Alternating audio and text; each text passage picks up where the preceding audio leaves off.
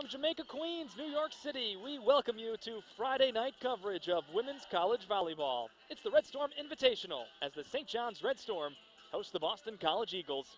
Non-conference action inside Carnesecca Arena. Now 10-1. Looking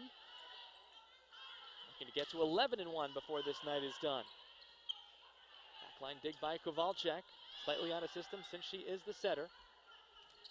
Right side block. Rastelli got it with the right paw and it's down. Hot hand back to Bree Martin.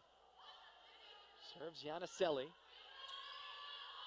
Sent on over. Free ball opportunity for the Johnnies to get back to a 9-point advantage, and it's Rastelli who has 4 first set kills now. 24-14. Serve is in. For the set, Walther. She and St. John's have it.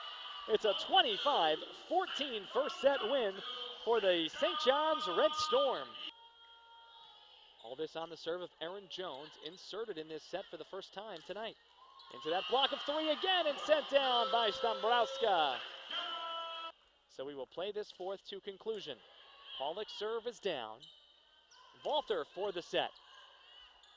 BC to cut it to 1.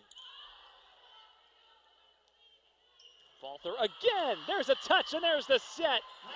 And St. John's wins the fourth by a score of 25-22. The serve of Rastelli. It's a strong one. It should result in a free ball opportunity for the Johnnies, and it does. Tosi down the line and in. Between the Red Storm and Eagles, this is Grace Penn. Her service in play. St. John's for the match. Walther kept up by Green. To extend, Crabtree, and this one won't get over, and that's it.